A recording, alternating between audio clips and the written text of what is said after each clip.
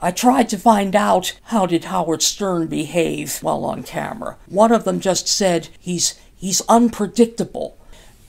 Howard called me up and, well, my music started. I started to dance, but he interrupted me. What are you trying to prove? I don't understand what you're doing at all. And I had to scold him, saying, I'm portraying Underdog respectfully and meritoriously through dance. I started back to my seat, but Howard said, no, come on, we want to see more.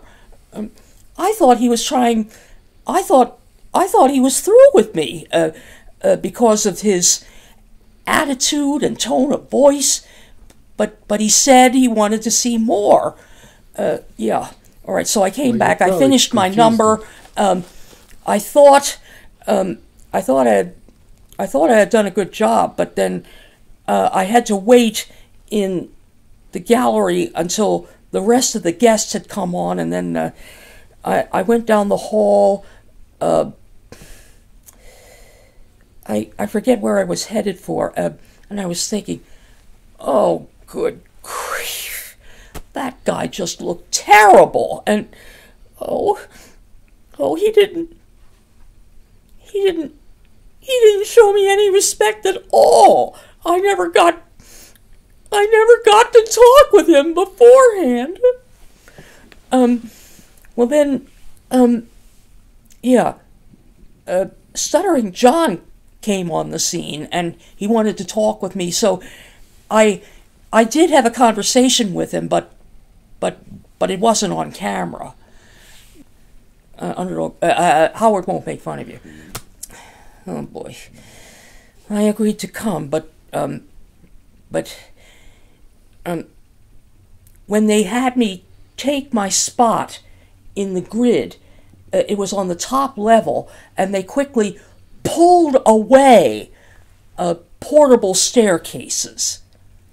As the show progressed, I saw that Howard was still being vulgar, and most of the other guests exemplified the worst of human vices. The only other respectable guest was Gene Reynolds. I didn't get a chance to talk with him afterward, or even before, because I think, when I walked into the room where the grid was, I saw how some of the other squares were marked. Oh no. They were all obscene or sexually explicit words or names. Only Gene and I had respectful designations. I had been nominated for an award, and I had to be there to accept it. I said no, and I had to repeat myself many times. But then the woman said, hold on a moment. She put me on hold, and when she came back, she said, you must come. Anybody nominated for an award is mandated to be there. So I was stuck. I was extremely afraid when I made the trip. There was a TV in the room where I was waiting. I had time to myself. Oh no, there was an advertisement for the episode that I was to make. The award figurines were pornographic.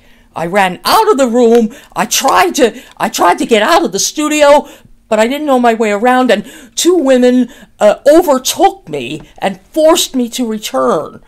So when the episode started airing, I was seated at a table, but I think my back was to the camera. I had my face down. I wasn't going to let the viewers see me.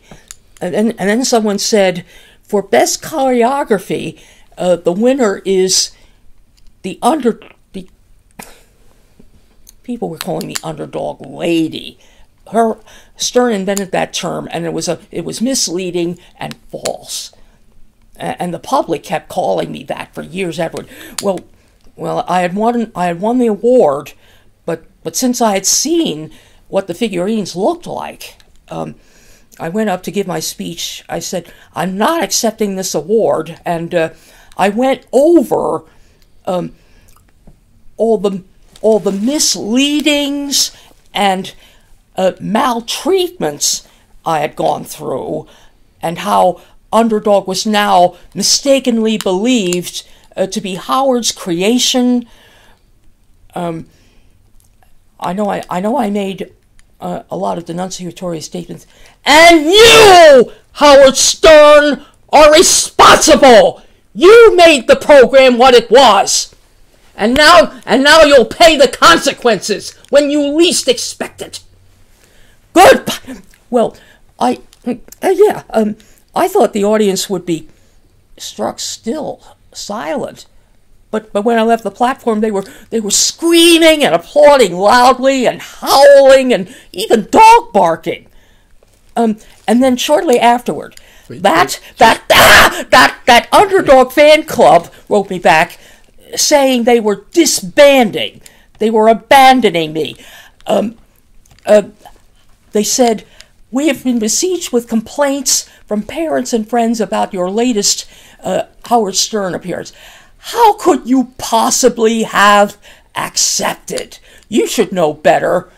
You should have known he was putting you on, and you made a bad example for our children. So obviously, you don't deserve our respect."